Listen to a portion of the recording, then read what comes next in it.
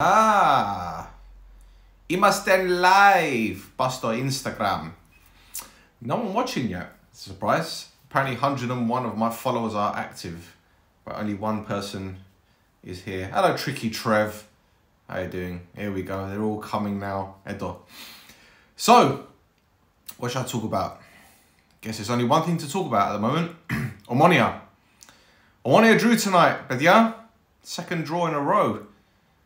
Someone's already jumped out. I'm talking about Omonoia and everyone's jumping out. Fucking hell. So yeah, drew tonight against Apollon.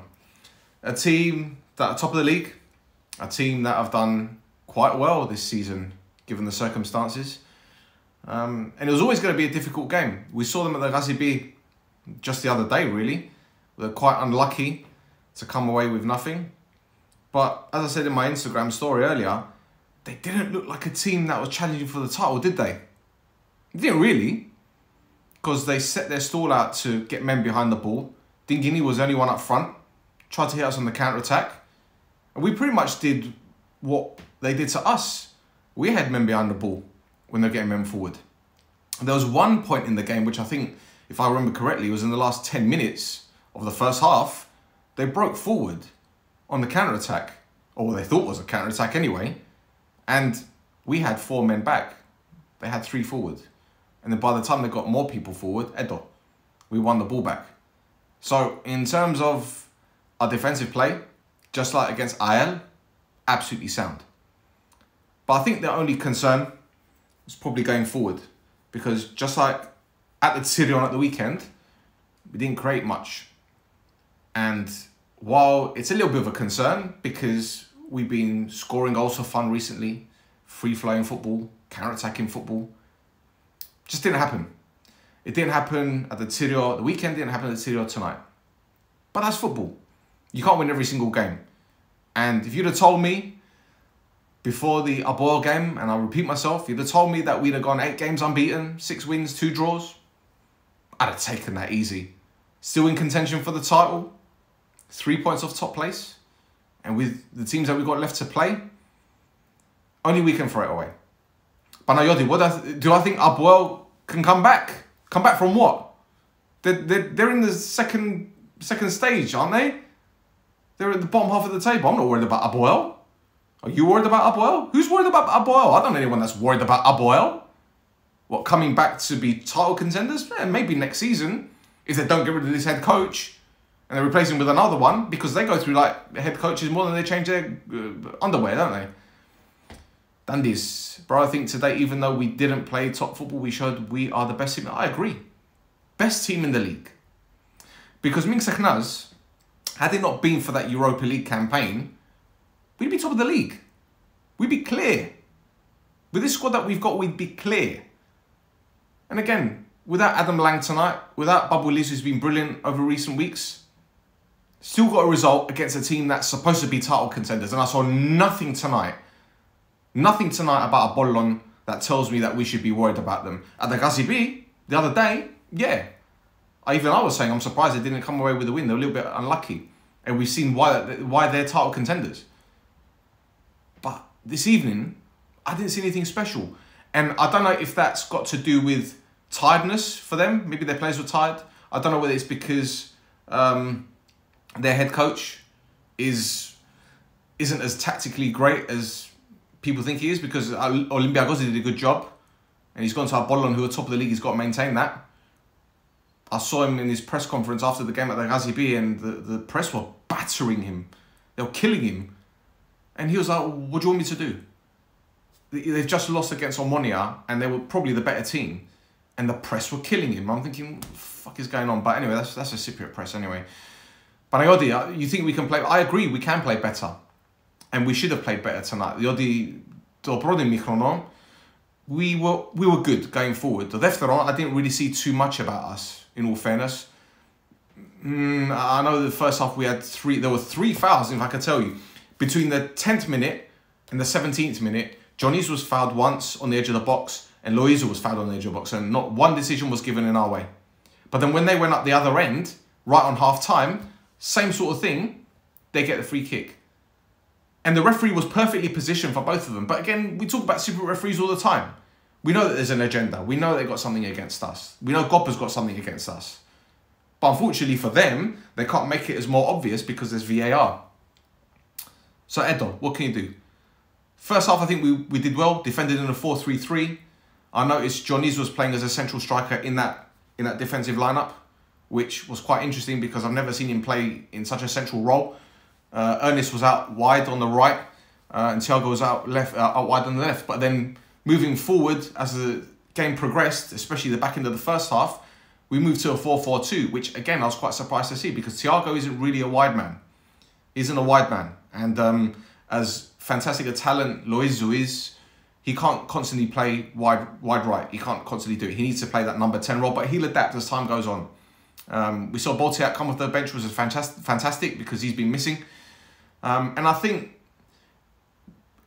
while I understand that fans are getting frustrated that he's not playing or not starting games, I can see why he's not starting. He came back from a pretty bad injury. You know, it will take time for him to get used to the system. But at the same time, if we get in the playoffs, which is likely, we're going to need our players. We're going to need these players to be fresh. So, you know, playing him every now and again until then, I don't see that being a problem. Sure, as a player, he's going to get frustrated because he wants to play every week. But this is football. And like I've been saying for the past week or so, week and a half, you can't change a winning lineup or a winning system just to accommodate players who aren't happy. Now, speaking of players that aren't happy, I don't know if Mavrias is happy to be sat on the bango. I don't know. Because his contract is up. I believe he can talk to other teams now. And for him not to be playing tells me that he's not going to be here in the summer. And the reason why I say this is because even when Shehu might not be playing, who's going to play at right back? Hubichan. And he isn't anything like Mavrias. We saw last season, Mavrias and Boltiak had a fantastic relationship on that right-hand side. Fantastic relationship. But we're not seeing that this season. So I don't know whether there's a dispute over Mavrias' contract, why he's not playing. I don't know whether it's because maybe, I don't know, that mistake that he made against Olympiacos in the league game when we lost 2-1 has cost him his place. There could be several reasons why he's not playing. I'm disappointed that he's not playing because he's a fantastic defender. I think he's great going forward. And if Lesiax is going forward on that left-hand side, best believe if you've got Mavrias on the other side, defenders are going to be shitting themselves. But he's not playing. And I trust the manager and I believe in the manager, so I accept it. What about Loizo's penalty? Well, if that foul was made outside the penalty area, it would have been a foul, right? The referee would have given a free kick. So why is that not a penalty? Why has that not gone to VAR? Because I know VAR was working. I thought they showed them on the TV before the game. So-and-so was in the VAR room. So why was that not given? But again, I go back to referees in Cyprus. And it's quite interesting I talk about referees in Cyprus because I just got off the podcast with Mike Pieri from Omonoia Youth in London. And we were just talking about anorthosis against, us against anorthosis away when Lang conceded a penalty, which was never a penalty. But they didn't have VAR at the time. VAR was only brought in a few weeks later. But if VAR was working, would they have given it? Probably. It's the God, isn't there? So what can you do? But as for today's game, again, I don't have any problem with the way that we played. Like I said, the only little thing that frustrated me a bit was probably we didn't create enough chances. But again, just like Apollon did at the Gazibi, they got men behind the ball. They made it difficult for us to break them down. We didn't have that play in the number 10 role to create as much as we'd like. I know Johnny's played there a little bit, but again, he gets isolated. And when he gets doubled up, it's difficult for him to do what he does best. But I think the system was good. Okay, Duris had a half chance in the second half, but again, I think it was unlucky. The deflection slowed the ball down. So it went straight to the goalkeeper's hands. Fabiano didn't have much to do. I remember him having to make one save, a shot from outside the box. But this is it. Against AEL, again, all they were doing was shooting from outside the box. And that shot that ended up in Maez's path for the equaliser, that was outside the box as well. So we're limiting teams as to what they can do inside the box. And we're saying to them outside the box, shoot. Because if you're going to shoot from 25, 30 yards, it's going to take something special to beat that keeper of ours. So, Edo. Team is doing well with 3 points away without any derbies left. Bravo, Janno. Bravo. That's exactly what I was saying at the beginning. No more derbies left. No more team, no more Ayel, no more Aek, no more Godes, no more Bafo. No more.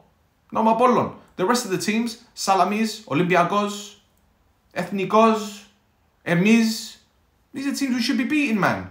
So it's up to us, Dora. Only we can throw the title away. So if at the end of the season we don't win the title, it's our fault. It's our players' fault. It's the manager's fault. It's everyone's fault. Because these are games we should be winning. But at the same time, I'm not going to go into this one complacent. I'm not going to go into this one complacent. Yodi, we've seen this season, Salamis beat us. Olympiacos beat us. We struggled against Paralimni. We've struggled against a lot of teams this season. Okay, I understand we've had injuries, suspensions, Europa League, but that excuse is out the window, Dora. We can't use that. So when we play Salamis at home, we beat them. When we play Paralimni away, we beat them. It's that simple. And it's got to be done. There's no more excuses. No more excuses. Unless the referees decide to do Myan Malagi and Myan Chofta in every game, which is likely, then there you go. If the Reece scored, things will be better, but we're okay. Yanni, do you really think he should have scored? The reason why I ask is that I think it was a very difficult opportunity for him. The ball didn't fall right. And I know you're going to say to me, hey, you're sticking up for him because you've been doing it all season, but I don't think any other striker would have really scored that one. Now, on the flip side, as a centre forward, he should have expected that ball because that's his job. He should have expected that ball to come in. At the same time, the defender was a bit too close. Could he have left it? Because I think there was someone behind him at the time. Could he have left it for Johnny's? Was it Johnny's that was behind him? I can't remember. It might have been Johnny's or Asante. I can't remember. Could have left it. That's why communication is important. If the ball comes in the box and Reece is about to get it, but he knows there's a man behind him, if the man behind him says to him, leave it, turn his body, and there you go. But these things happen. It's ifs and buts. If Gomez had scored the penalty against Paralimni, we wouldn't be talking about that. If Reece had scored against Doxa, we wouldn't be talking about that. If he scored his chance against Salamis, the one-on-one when it was 1-0 to them, we wouldn't be talking about Reece and all these things. So, Edo. We got Apollon last game, huh? How do you lot think Apollon are doing at the moment? A win and a draw tonight. A draw tonight against Aek is a good result. It's a good result. And they had 10 men as well, didn't they? They had 10 men. So they look like they're turning a bit of a corner. Like I said, we know what Apollon are like. They'll lose one game, they'll win one, they'll draw one, then they'll lose and they'll lose and they'll lose. Edo. Manager gone. Next manager. I wonder which other British manager they're going to bring in next time. That's 67 years old. Neil Warnock. You want to bring him in? Do whatever they want. They want to get Mike Walker back. They'll get Mike Walker back if they want. He's not doing anything. He's not even doing any television work. So, Edo. So, what do you guys think of today's performance overall? Bemel. I think Shehu did well at right back. He didn't get found out like he did against Apollon in the last game against them. I think Huberchan and Lufner were fantastic. Lesiak's had a quiet game, but that was to be expected. Jordi Gomez is fantastic, isn't he? What a Bechtara. Honestly, what a player. And this is the thing about Jordi. If he was maybe 2-3 years younger, he'd be playing in that number 10 role. But don't get me wrong, he's good in the middle of the park. Him and Gusulos were fantastic. Again, Gusulos unlucky not to get a goal. In fact, they had 2 opportunities. So, yeah, it's looking promising. In the future, especially with Loizu, with Johnny's, they had a good game. And Daxi, Ernest Asante was kicked about again. Didn't really get many. Yeah, Roy Hodgson. Edo Yarno. Roy Hodgson, when he leaves Crystal Palace, he'll go to Apollon. But to be honest, Roy Hodgson actually wins games, doesn't he? That's the difference between him and Mick McCarthy. He wins games. So, there you go. Boltiak should start. Nick, do you know what, right? I think after tonight, I think he will start. I think after tonight's game, I think he will start. And the question is, where should he play? And the reason why I ask this is because when he's been playing right wing, if he hasn't got a full back behind him, a right back behind him to overlap, he isn't as effective. Because what you'll notice last season, when Eric was getting the ball, especially out wide on the flank, Mavrias was always overlapping and Eric was cutting inside. So he'd always ping the ball in with his left foot.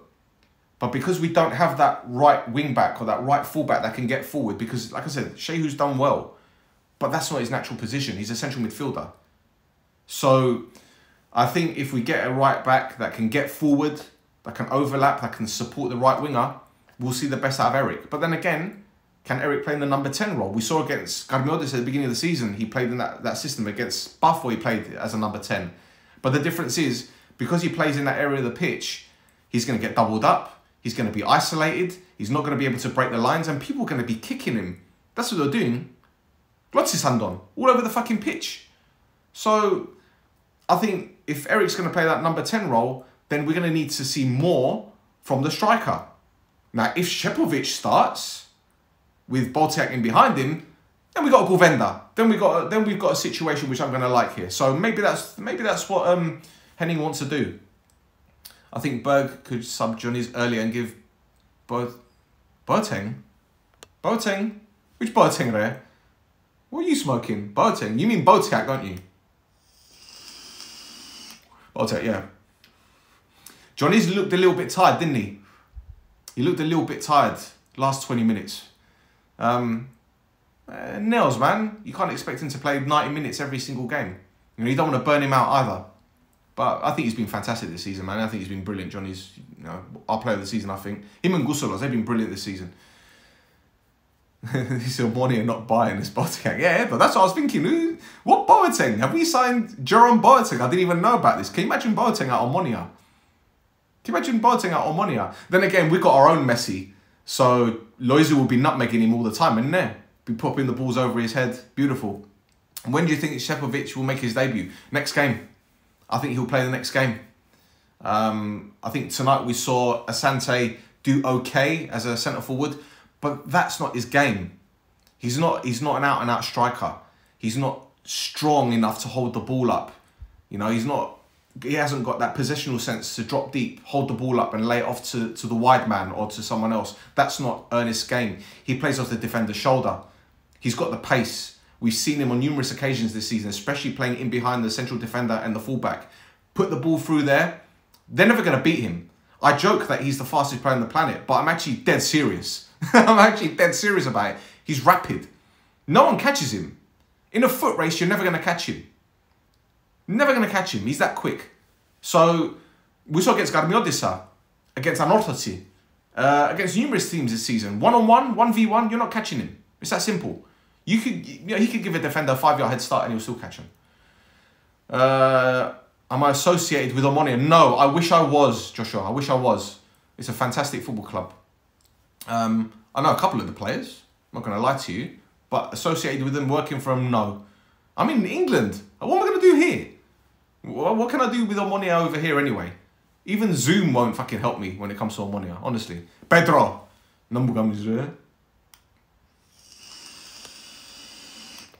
Who else? Is the Bartman still here? Is the Bartman still here? Is he still watching? If you're still watching, say something, man. I want to see how your coaching path is going. Tell me. I'm interested. It's been a while since you last spoke anyway. Edo, so next game. Bemel, what do you think? 3 points, Bale?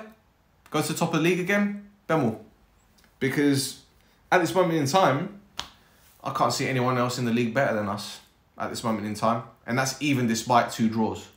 I've got no worries about this season. And this isn't me being complacent. I just think we're just that good. You know? When Lang is out, Hubichan will come in. If Shehu gets injured, Hubichan can go in at right back. Oh, we got a prediction here. Omonoia 4, Akna 0. Akna are a good team. Forget their league position. They're a good team. They're a good team. Ilia's a very good striker, isn't he? Very good striker. I like him.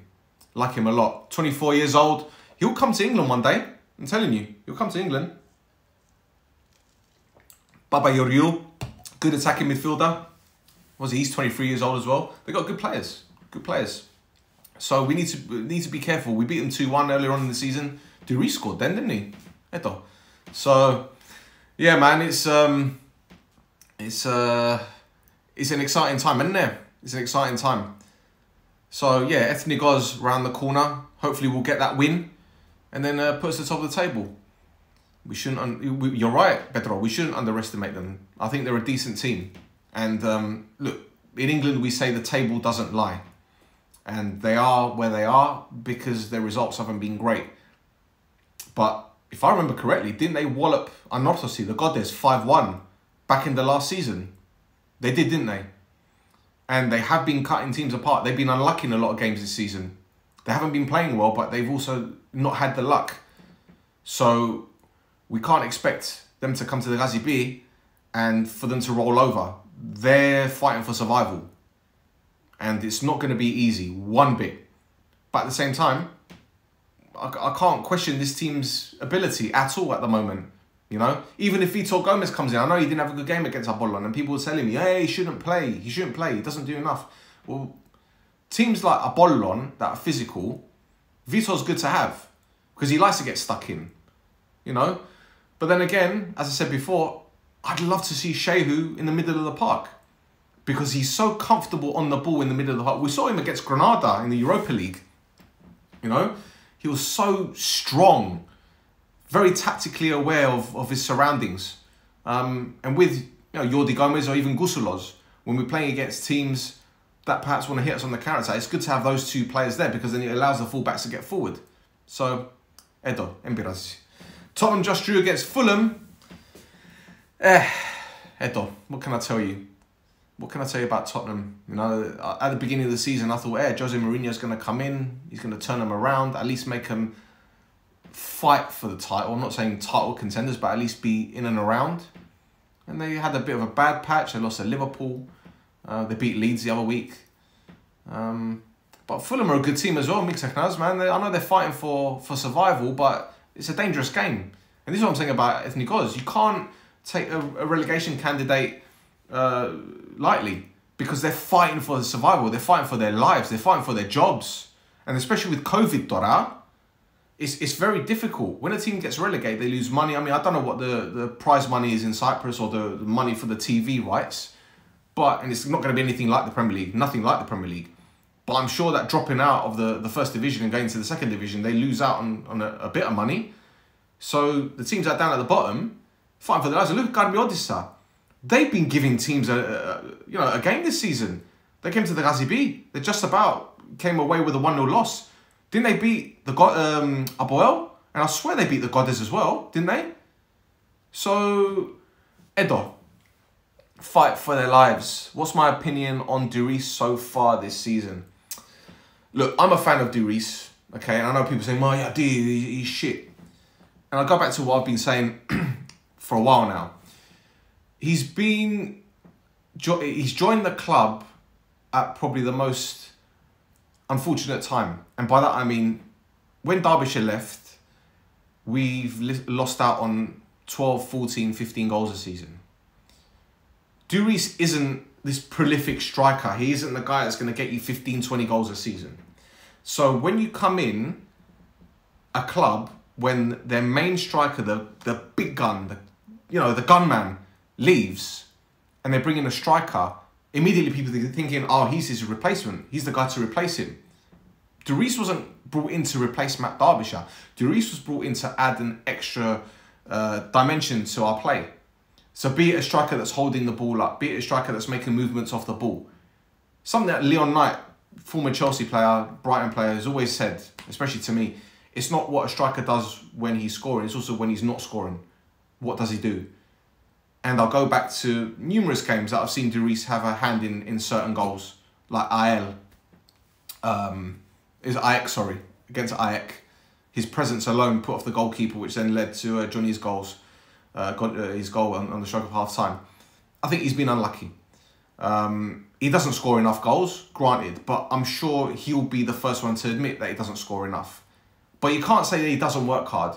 You can't say that he doesn't put in an effort. You can't say that he's not a team player. And you can't say that, he's been a terrible signing. Didn't spend any money on him. So it's win-win, isn't it? Now, at the same time, he should be scoring more goals, as I said. And there's chances that he's missed this season, which any one of us would have scored. Maya would have scored, and she's been dead 5 years. But at the same time, these things happen. And when you join Omonoia, and I know people that are watching who aren't Omonoia fans have been supporting different clubs throughout the world, you're probably thinking, fucking who the fuck are Omonoia? Omonoia are one of the biggest teams, if not the biggest team in Cyprus. And when you join a club like that, the level of expectancy changes. Now, if you're sitting on the substitute bench for Anorthosis, you're not expected to score 15 goals a season. When you're playing for Garbiodissa or Salamis, you're not expected to score 5 league goals a season or 10 league goals a season. But when you join Omonoia, as the guy that who many believe replaced Matt Derbyshire, you're expected to score 15 goals. 15 goals minimum. So when he's missing chances, people are going to get on his back. And again, as I said before, it's normal to feel a certain way about a player because they're not scoring enough goals or creating enough opportunities. But in all fairness, you tell me a player this season that hasn't gone through a bad patch. Ernest went through a bad patch at the beginning of the season. He turned it round. Eric went through a bad patch, didn't he? A lot of players have gone through a bad patch. Okay, there are some exceptions. Gusulos has been great all season. Fabiano's been great. Lufner's been great. Johnny's have been great. But players have bad games, and these things happen. For all we know, in the playoffs, he might score in every game. He might score a winning goal. Hey, he might even score a goal that wins us the cup. So you just never know in football. All it takes is for one stroke of luck and your fortunes change. Now, this might be a really bad example to give, but I'm just going to use it anyway. Gareth Bale. Edo, people are going to be like, oh, Gareth Bale. Gareth Bale was this close to being sold to Birmingham City when he was at Spurs. Harry Redknapp didn't trust him. But what happened? Something happened. Something changed. Something changed, Bedia. He ended up at Real Madrid. Scored 2 goals in the Champions League final. Now, I'm not saying that's going to happen to Duris. I'm not saying that's going to happen. But what my point is, anything can happen in a player's career. It's a short playing career. Players get injuries. They go from exceptional talents to promising talents to, fuck, that's it. Career done. 1 injury. So just as they can catapult themselves up to the highest level and score goals at the highest level and get all the adulation, they can go down the toilet. Off the field, they might have problems. They might not be able to handle the pressure. And this is what I'm talking about, pressure. The weight of the shirt, because Omonoia is the biggest club in the league. So when you come from a substitute at an Orthodoxy to play at Omonoia, immediately everything changes. You're not the guy that sits on the bango and comes on every 10, 15, for the last 10, 15 minutes of a game. No, you're at Omonoia. So you have to produce week in, week out. It can be a bad thing, but at the same time, it could be a good guy. It could be a good thing. Because at the same time, you know what is expected of you. You know what's expected, and you need to raise your game. You got people criticising you left, right and centre. Mental strength. Do you have the balls, the archidia, to produce week in, week out? And don't forget, Duris won us the penalty at Legia Warsaw, didn't he? Edo. Social media guy in Omonoia, Lalosu, the best, another level. Dandy, thank you, man. Thank you. I'm actually blushing. You can't see it, but I'm actually blushing. No, listen, I don't do it because I want to be the guy at Omonoia's social media. My Greek is shit. Prodabola is shit. So I don't know how I'd survive in that kind of job. But I do this because I love it. It's fun. And yeah, I've had death threats. I've had people cussing me, making memes and all that kind of shit. But that's social media, man. That's social media. If you're on social media, then you've got to expect to be criticised. And while it not be right, that's just how it goes. Because when you're behind the screen, the other person on the other end can't hit you. And then, when you're on the other side of a mobile phone tapping away, cussing someone, saying your mum, your daughter, you're this, you're that, the other person that's receiving the messages can't give you a batatkia, can they? Funny, when I went to Cyprus in October, I was walking around Larnaca, right? I bet there were people out there that probably recognised me. I'm not saying that I'm famous or anything, but there might be 1 or 2 people that recognised me on Mackenzie Beach, or when I went to Limassol, or when I went to the mall in Nicosia, where there's loads of aboilistes. I'm sure someone would recognise me, but they didn't say nothing. But this is what I'm saying. When you're behind the screen, it's all good getting brave and saying this and that. La istera, when someone's face to face, you gumbare, what are you gonna do? Eto. So I don't give a shit. I do ignore Pedro, I do. But to be fair, there have been a lot of Apollon fans that have been following me and they've been messaging me saying, hey, you're funny. You're cussing our team, but you're funny. And I've had good conversations with them. So it's not everyone. It's not everyone. It's very rare that I'll get someone messaging me all sorts of belladas. Like when I prank called Apollon, when I prank called their offices, I had a couple of them messaging me. One of them recommended a psychiatrist, which was quite interesting, because next time I go to Cyprus and I feel like shit, feel depressed, or my anxiety flares up again, I'll just give him a call. I said, your friend, that this Omonoia, this Apollon fan account, says that you're a really good psychiatrist, so I'll come to you. Do you know what I mean? So, fuck him. Sick him, man. Fuck it up. Right, let's see. Ignore them. Respect. Hey, Joshua. This guy, man. You know what? I love the interaction. I love the interaction, man. And I know I've been going on for quite a bit, Dora. But, yeah, I appreciate everyone. And I don't say this enough. I appreciate everyone that DMs me. I appreciate everyone that PMs me or sends me any kind of messages, or even just interacts or likes my pictures or whatever kind of stuff, because I do it because it's fun and you guys find it fun. And when it stops becoming fun for you guys and me, then I'm going to stop doing it. But right now, I fucking enjoy it. It's a laugh, you know. And I didn't think the Gibre would understand my sense of humour, but Edo, bomba. This is a Disney cut, by the way. Edo, I used to work for Disney in their social media team, but they're cunts, so I'm not going to go into it. Actually, I better not say that, just in case someone from Disney is still watching me. Edo. But yeah, I made some notes about today's game, but I'm not going to talk about that now. I think I'm going to wrap it up in a minute because I'm just waffling, Donna, and you lot getting bored.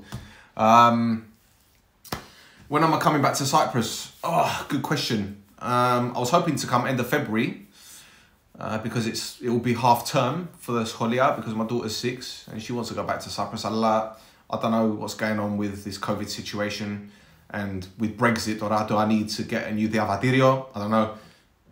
But then again, if and when I do come back to Cyprus, I'm going to get my Cypriot passport. Fuck it. And there. Where do I see Omonoia at the end of the season? Champions. Champions! I had one AL fan message me at the beginning of the season. Hey, it's us doing COVID champions. COVID, your mum COVID. Your mum's got COVID. No, I can't say that in Grimam. It's not nice. It really isn't anything to joke about, to be honest. It really isn't. There are millions of deaths as a result of this fucking virus, man. And it's not a joke. People take it as a joke. I've seen people on social media putting up with these tweets and that kind of stuff saying, oh, it's a conspiracy.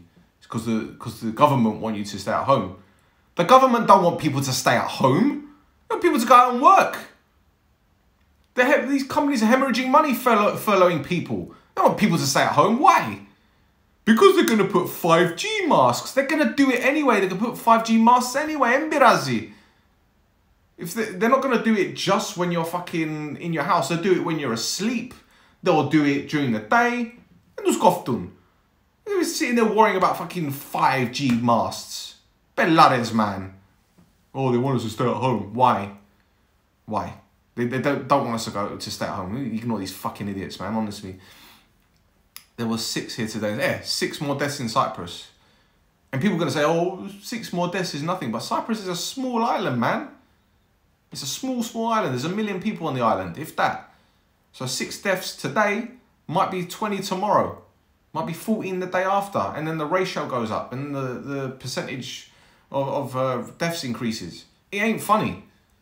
So, Edo, what can you do? Anyway, Gobella, I'm rambling on. They want Simmasia. Yeah, that's right. They want Simmasia. They want attention because they've got nothing else going on with their lives. You know? Sad to say, but this is how it is. These conspiracy theorists. Unbelievable. And you got these fucking vloggers in London that go to protest. Oh, we want our freedom back. You got your freedom. You have even more freedom when you listen to the rules and you stay at home. Stay the fuck at home. Unless you need to go out to buy shopping or look after someone that's vulnerable, stay the fuck at home. What makes me laugh is that there are people all over the world, but especially in the UK, who get money from the government when they don't have jobs, because they don't have jobs or whatever reason, benefits as they call them. And then you got people, the same people complaining that they're not allowed outside their house. Look, buddy, you've been sitting at home getting paid to sit on your ass for God knows how long. Jedora, you're complaining that you can't get your house. You can go walk your dog. Go to the park, get some exercise. Go shopping. But don't go fucking raving, trying to go nightclubs and breaking into churches and using them as nightclubs. This is turned into a COVID podcast, alright, hasn't it? It's not no choftes. Actually, no, this is no choftes. I don't want no choftes from people talking about conspiracies. Belares. You're watching Boca Juniors with Santos for the Libertadores semi-final. Ah, yeah, because isn't Palmeiras, aren't they in the semi-final as well? And River Plate. So Palmeiras and River Plate are playing, Doran there. Yeah, Omonoia can beat them. Well, listen, anything can happen in football. I don't think the South American League is as well. The Libertadores or that region isn't as strong as what it used to be. That's because all the best players end up in Europe, don't they? Best player in your opinion at Omonoia? I can't answer that question there. That's not fair. It's not fair. Man, that's not fair. I can't be answering that question. Because I keep getting asked that question. I can't answer it because it's not fair. Because so many players have been good so far this season, especially the past few weeks. On form, probably Ernest Asante, because he's scored the most goals in the past few weeks. But I can't call out one player because every player is important. If Fabiano's injured or missing, we suffer. If Lufner's out, we suffer. If Lang's out, we suffer one way or the other. If Jordi Gomez is out, it adds up. It's a team game, and that's what makes this team so special. Like I've been saying for God knows how long. At the beginning of the season, I was saying this team is fucking special. Because every player plays for each other. It's a team game. And when they work hard, and when they play the tactics that Henning wants, there's no team better in the league. It's that simple. Palmeiras eliminated River. Ooh, and River got to didn't they beat Boca a couple seasons ago in the final? I think it was in Madrid the second leg because they had the Kafkayas in Argentina. Anyway, Corbella, I've been going on for too long. Hope you enjoyed this Instagram live. I'm going to put this on YouTube. And yeah, if you got any more questions, put it in the comments section on YouTube and I'll answer them best I can. So yeah, until next time, Corbella, I'm going to press that X. No choftes.